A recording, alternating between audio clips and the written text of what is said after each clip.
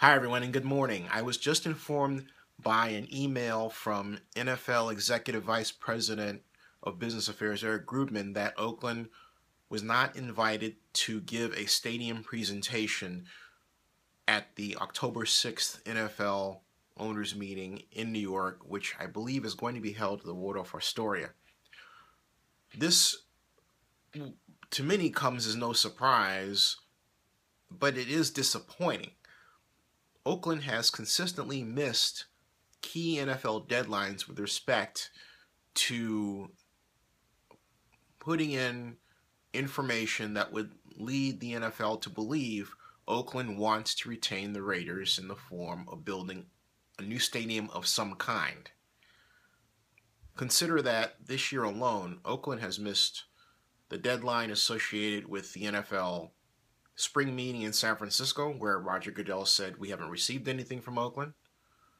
Then Oakland missed the deadline for the NFL special meeting in Schaumberg. Again, nothing from Oakland.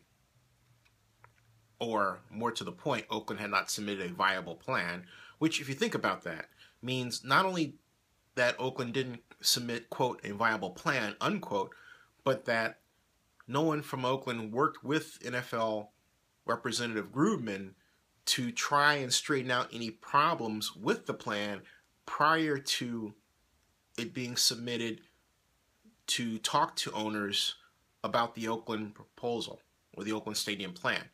None of that was done. And now here's the third time. Is the third time the charm? The question I posed to Grubman is,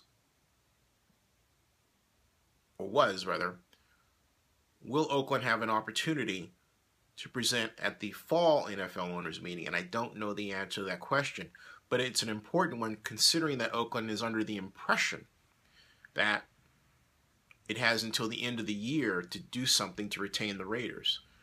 Now, to put this in context, San Diego and St. Louis also are not invited to present their stadium proposals at the October 6th meeting. So the October 6th meeting is going to be focused on two stadium proposals. The one for Carson and the one for Inglewood. And it's quite clear, given that those proposals will be to the NFL Committee for LA Opportunities, that the NFL wants to study those proposals more. Grubman has said in other media communications that the owners would have other opportunities to talk with the representatives of both San Diego home city and St. Louis home city. Now, when I use the term home city, I mean those cities where NFL teams are currently located.